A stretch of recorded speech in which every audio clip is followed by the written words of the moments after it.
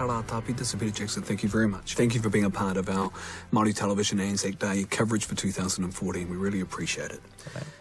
In researching for this interview, I've been struck by, and I think I've been amazed by your commitment.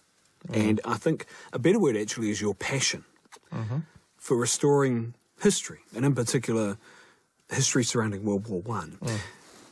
And I've often wondered why. Why is that? I mean, look, I grew up certainly with the First World War being very, it was just something that was around in the 60s a lot more. Dad was in the Pukerua Bay RSA, and I used to sometimes go to the RSA with him. And, you know, there were World War I guys there. Still, it was sort of like it was all part of the community. And my grandfather, my father's father, was a sergeant in the First World War. He wasn't in the New Zealand Army. He was in the British Army, the South Wales Borderers. But he was a professional soldier. He'd joined the army in about 1911, and he went all the way through to 1919. And he was in Tsingtao in China in 1914 in Gallipoli, and he landed on Anzac Day in Gallipoli and went right the way through. And then he was wounded in the Somme the following year, got sent to convalesce for a little while, then straight back, and he finished out the war fighting. And, you know, I used to hear a lot about my granddad, who was long dead. He died in 1940. He won the DCM, actually, in Gallipoli, and got mentioned in dispatches. So my father was very proud of him. And in some respects, you could say that I almost owe my existence to Gallipoli, because Dad immigrated here after the Second World War, and he met my mother here. And the only reason, as a POM, you know, that he chose New Zealand out of all the countries he could have immigrated to, had no relatives here, no knowledge of New Zealand, was that his father had always spoken very, very highly of the New Zealand troops in Gallipoli, that he had sort of been alongside fighting in Gallipoli. He always thought the New Zealanders were absolutely terrific. And that was good enough for Dad to actually choose New Zealand as the country to. So, in a way, if he'd chosen Canada or Australia, I probably wouldn't exist today. He would have met somebody else, and that particular event wouldn't have occurred. So it's it's a strange little circle. Because my understanding is you were very much into digging up gardens and the garden at home and trying to build a trench like the trench in Somme and things like that. Look, it was just something that kids did in those days. I just got the feeling it was what everyone did, but maybe it wasn't. I don't know. It probably wasn't. But you know, I used to go and go up and down the street. I remember trying to get uniforms for my friends to wear, because I was making little movies back then when I was about 8 or 9 years old, and I used to go knocking on doors and saying, have you got any old uniforms? Because that was the time you could do that. You could actually knock on people's doors if you got old uniforms, and half the time you'd get lucky, and people would say, oh, okay, I'll go in the Bobbage, and yeah, you can have that. It'll be some amazing tunic or tin hat or something. It would be that. It was a fun time to be doing that sort of thing. You've also talked about the 8mm camera that you were given as a young man, and how much of an influence that had on you. I was an only child, so I was kind of, imaginative in the sense of having to take my, my Matchbox toys into the garden by myself and make little adventures with them, cutting roads in the side of dirt banks, and then doing Thunderbirds kind of rescues, because I was really into the Thunderbirds TV show as well. And then this camera suddenly sort of entered our lives. It was just a gift, and my Auntie Jean gave it to Mum as a Christmas present, and Mum and Dad had no interest in cameras really, but the idea was I was about 7, 8 years old, and I'd take home movies with. But I sort of grabbed this camera, and it just became an extension of the stories I was doing and filming them, and sort of figuring out little ways to tell stories with the camera. Yeah.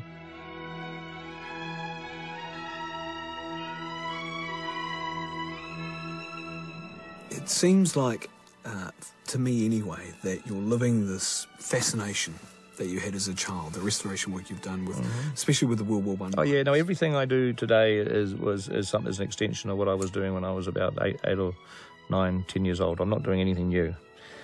It's quite sad, really. not in a way, but I haven't developed any new interests along the way. I'm just simply able to sort of have a lot more fun with the interests that I had when I was 8 or 9 years. And that is it. That's actually That is kind of a very accurate description. I don't think it's sad at all. I think it is every little boy's dream to be able to hold on to the fascination they had as a child and to live it out in their adult life. Little Airfix plastic model planes have become big full-size flying ones now. I mean, that's the kind of the fun I'm able to have now, which was kind of good.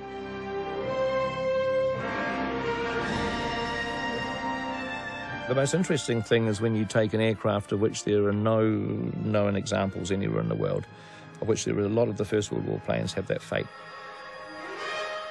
And some of these are planes that were very, very common, very manufactured in their thousands during the war that, for whatever reason, have never survived. There's none in museums, there's none in storage, and there's no examples. So they're gone, they're extinct, essentially. So one like the FE-2B is a particular example of. We were able to get the drawings, the manufacturing drawings of the 1916 drawings.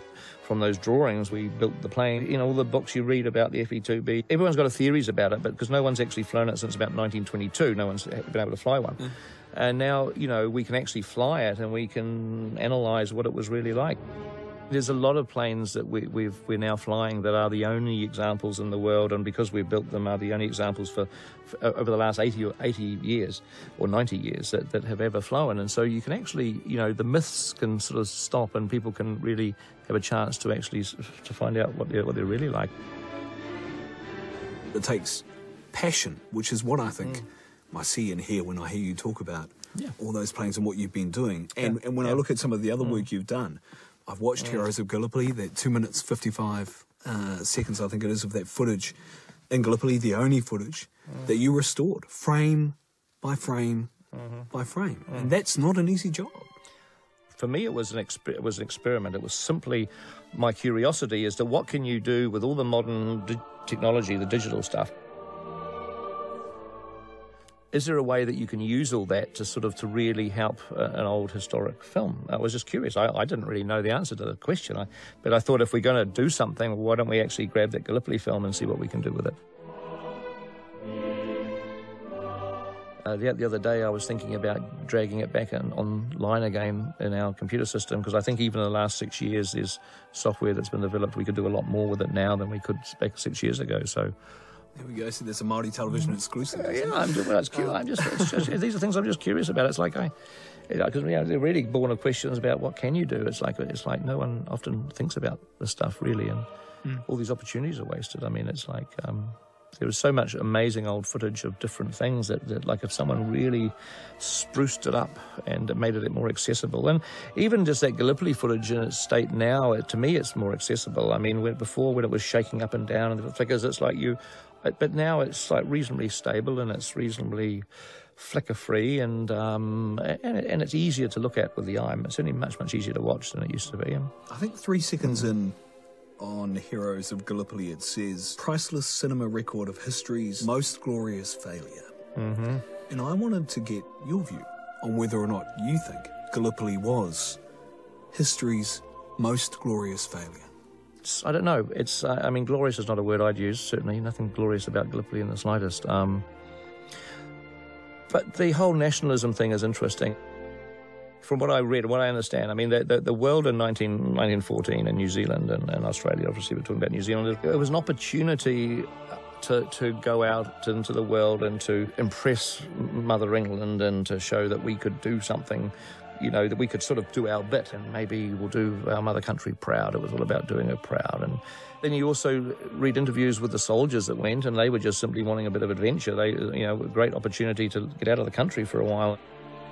What happened in Gallipoli, I think, you know, what you certainly read in the diaries, that you, as you read this very slow disillusionment arriving, because there was no doubt that there were so many decisions, so many command decisions that were just not sensible and not well thought through, and that the confidence of the New Zealand soldier in Gallipoli was eroded by the experience there. You know, but nonetheless, you know, we came out of the First World War by the time it was all finished, I think, under thinking that, okay, well, that wasn't really the mother country wasn't really all it was cracked up to be. It was actually it was the beginning of a disillusionment with the perfection of Mother England. But at the same time, conversely, at the same time the thing was happening, New Zealanders had gained a reputation as terrific soldiers. And so, you imagine a young nation in the days before internet and TV and, New Zealand is never going to make a name for itself, really, any other way. I mean, the All Blacks hadn't really done a hell of a lot back in 1914, 18. So how important is it for you to make a film on Gallipoli? Well, Gallipoli hasn't been well served in the cinema. I mean, there is going to be television miniseries coming out of our ears for next year.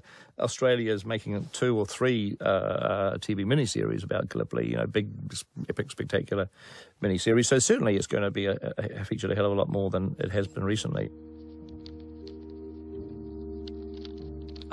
Peter Weir's film is a terrific movie, and nitpicking historical facts is like one thing you can do, and that's not ultimately very satisfying. I think it's just as a piece of cinema, it's fantastic. The thing with the one thing that does drive me nuts is when people come to me if I say, I'm interested in Gallipoli. They say, oh yeah, Gallipoli. I know, I've seen the film.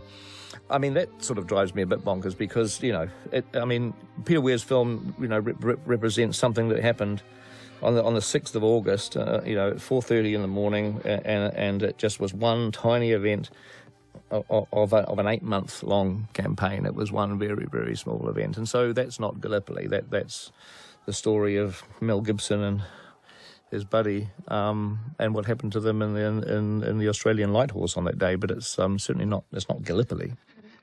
One day I certainly would be. It's certainly something I've been thinking about. I've been thinking about it for 20 years, basically, so that hasn't changed. But, and I guess you've already, some would say if that was the case, and I know you're thinking about Dam Busters, and you've met Les Munro. Yeah. He has been almost, I guess, an advisor in some way, shape or form to a possible Dam Busters movie that you've talked a lot about. Dam Busters has always been one of, I think, the most terrific true life stories of World War II. I mean, the 1955 movie is it's pretty amazing because it's such it managed to really stir the heartstrings. It sort of makes, it's sort of got an incredible patriotic energy. But there were 3 New Zealanders, involved in the Dams raid. We have one with us still, fantastic, Liz, is the last pilot, the last surviving Dam Buster pilot of the 18 pilots that flew that night. It's just such a great link. So Les, Les has got to hang in there till we get this film made. I'm sure he will too. He's a tough guy. Yeah. I think anybody that was in Bomber Command was tough. You had to be. So he had real guts, and Les has got guts. Those guys did so much incredible stuff. It does. You really. I used to sit there thinking, could I really do that? And I don't know if I could. I just don't know. I don't know what they had, what that generation had. You just think, God, it's like unbelievable, those flights to Berlin and those airplanes. I have flown in a Lancaster, and they are pretty, they're not scary to fly, and they're actually incredibly stable, solid planes, very, very kind of solid in the air, but they rattle and they creak, and there's no insulation in them. There's the Rolls-Royce engines all 4 of them are spewing out fumes and gas, and the entire fuselage is filling with the smell of aviation gas. And it's like, that's a pretty visceral experience. All your senses are going. You can't hear a thing. I was trying to talk to somebody. You and I couldn't conduct a conversation in a Lancaster in flight. You just could not do it. It's so loud. It's so loud. It seems to me you don't just get a huge sense of personal satisfaction and fulfillment out of not just researching and being a part of this and following it, but there might also be an altruistic kind of end to it, and that what you're trying to do is contribute to a further body of knowledge for other people to perhaps get a sense of the personal satisfaction that you do in this kind of work. Well, it's just, it's like all the information is there, and some of it's fascinating. The question is then, how do you actually generate interest? How do you actually spark that? What's that spark that gets people's kind of excitement going? In my generation, it was like I had a grandfather. Not that I ever met him, but now there aren't any people alive. There aren't any First World War people to talk to. It's getting further and further away. And so, what is it that needs to happen to actually get you know, young people, talk about young people, but to get just anybody, you know, to actually engage with it. I mean, I think, you know, I'm hoping that this centenary of the First World War that is coming up is hopefully there'll be enough things happening in there that maybe will get people's interest in it. I mean, you know, today you hear about people that have Gallipoli ancestors. You know, my great grandfather was there. Oh, well, you know, who did he serve with? What battalion was he in? Don't know. Don't know anything about it. Don't know. Okay, well, you know, that was he's from your family, and you don't know. It's like when he could have been actually involved in some pretty interesting stuff if he knew. Yeah, I understand. You have a huge catalogue of photos that you've been helping people. I know you've been talking to Dr. Moti Suta, who I think is a fellow panellist of yours on the 100th Centennial panel. Yep. And it would appear, get a lot of satisfaction out of just helping people find their way through that research. Monty being a prime example with the Pioneer Battalion. There's so few photos of the Maori boys at Gallipoli. I mean, there's a few, and they're quite, you know, ones that get used all the time, a handful of them. And but I sort of been through all the photographs that I've got, and a lot of them are high-resolution photographs, and so I've been able to zoom them up, and there's a Maori guy there and a Maori guy here, and you suddenly can chart them. I'm a Maori hunter. I sort of actually, and great, and so I take a freeze frame of the photo and I send it to Dr. Suter. It's like here's a, you know, and it's like these are like photos where these guys are to be found if you just dig a bit deeper. It's really fun. It's fun doing that sort of thing. So how would you characterise then the way we as a country commemorate Anzac Day, commemorate Gallipoli now? Well, I mean, and should we follow in our Anzac brethren's footsteps and perhaps celebrate rather than commemorate? Well, I mean, that's a interesting question. Celebration, commemoration. It is. I mean, I think you can celebrate for sure. I don't think it's a bad thing to celebrate. It's like, what are you doing? You're celebrating the achievements of soldiers that were doing their very, very best at the time, and whether they're our grandparents, great grandparents or not, they were risking their lives to do the very best that they could. And why not celebrate that? There's something to celebrate. It's, you know, you commemorate the ones that died. A lot of them are killed, and that deserves commemoration. You can do both. I mean, one doesn't have to exclude the other, really. I know you told me to call you Peter, so Sir Peter Jackson, on behalf of Maori Television, thank you very much for your time today. We really appreciate it. Thank you. Kia ora. Thank you.